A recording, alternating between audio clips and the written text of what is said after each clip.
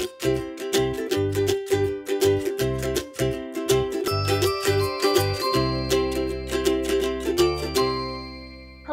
and welcome to the United for Math series on multi-digit multiplication. In this series, we'll be using the standard algorithm to multiply multi-digit whole numbers. We will also be moving into evaluating errors in multiplication problems that have already been solved. In 4th grade, students used an area model to find the product of numbers. In 5th grade, we're using the standard algorithm. It's really important to note that in 5th grade, multiplication is the basis for so many standards.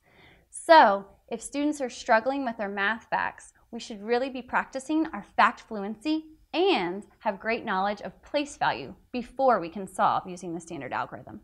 In this lesson, we're going to dive right into using the standard algorithm to solve multiplication problems using multi-digit whole numbers. Let's take a look. So here we have 42 times 19. It's written horizontally, so when we're using the standard algorithm, we need to write it vertically. So we'll write it like this: 42 times 19. This is where I'm going to stop for a second because I want you to grab the colored pencils. It's just a trick I like to teach my students to use different colors when using the standard algorithm so we can see the different place values that are being used. Let's take a look. So when using the standard algorithm, we go step by step and place value by place value. So I'm going to start with my ones place, my 9. So I circle my 9, and we begin to multiply the 9 by each number on top. So 9 times 2 is 18. We carry the 1 and bring down the 8.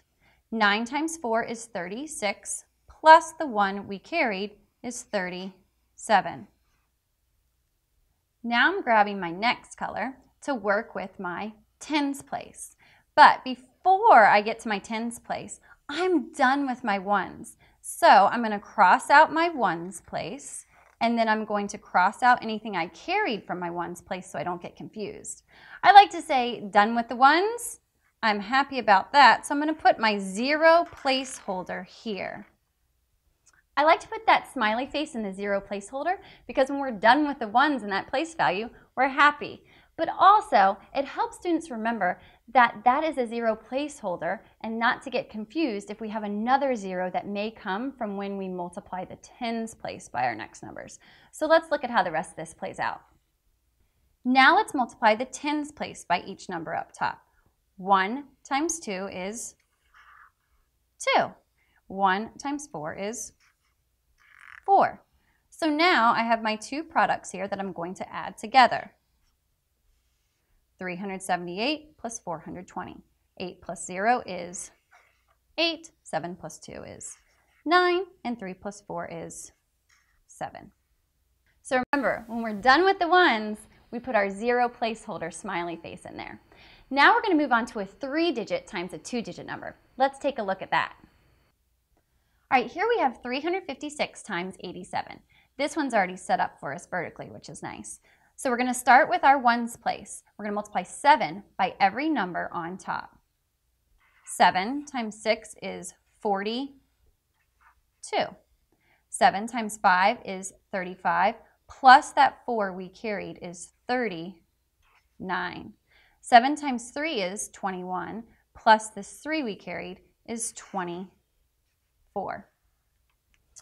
I also like to tell students to put that plus when we're carrying those numbers so we don't forget to add those values that are on top of the top number we're multiplying. Let's keep going.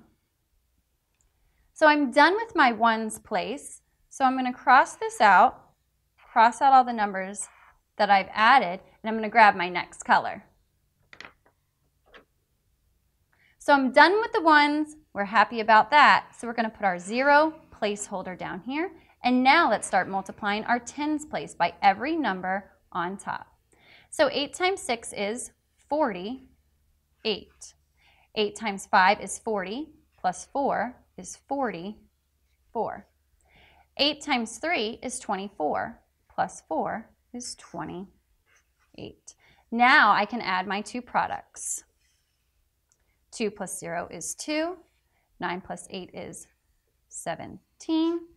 4 plus 4 plus 1 is 9. 2 plus 8 is 10. 2 plus 1 is 3. So our final product is 30,972.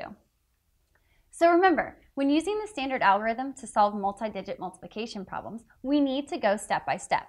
It also helps to use that smiley face placeholder and put those addition signs next to those numbers that we've carried over. In our next lesson in this series, we'll be evaluating errors in multiplication problems that have already been solved. We look forward to seeing you then. Thank you for joining us.